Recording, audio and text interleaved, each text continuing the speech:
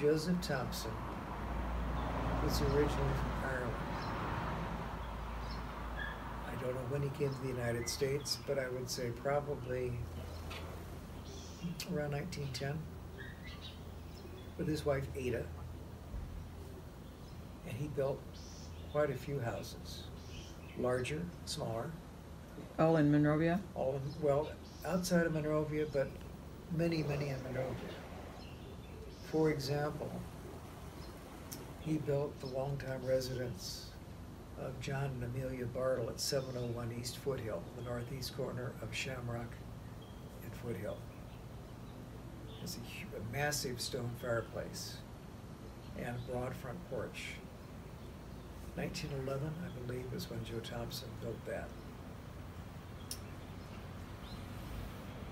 He also built in the colonial revival style as well as the craftsman style.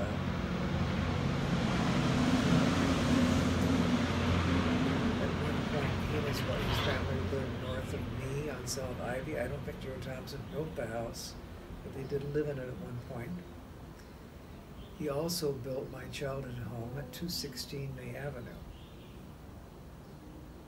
This interesting story there. Margaret Chase was the original owner. She had a daughter who had some psychological issues. And the original house originally, I was told, this was hearsay, had window screens on the windows that fastened on the inside, so the daughter would not be able to climb through a window and fall. I mean, if she was suicidal, that would prevent her using a second-story window in a suicide attempt. Colonial revival in style, symmetrical. 2 large bedrooms on the second floor, living room, dining room, kitchen on the ground floor. Margaret Chase died before the house was completed, and her son, who was the executor of her estate, told Joe Thompson to go ahead and finish the construction. When the house was finished, the story I received was there was not enough money in the estate to pay Joe Thompson. So he took over the house and lived there with his family and added 2 bedrooms onto the rear of the property.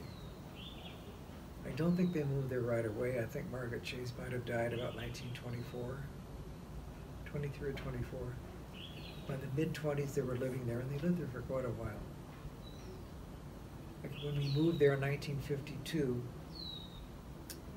I can remember my dad referencing Joe Thompson as being the builder of the house, so he knew about it. Probably knew Joe Thompson for his work from the time the Thompson family lived immediate north of my dad on South Ivy.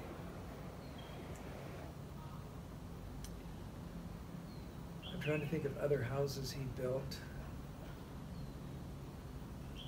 He might have built the Colonial Revival at 176 North Ivy.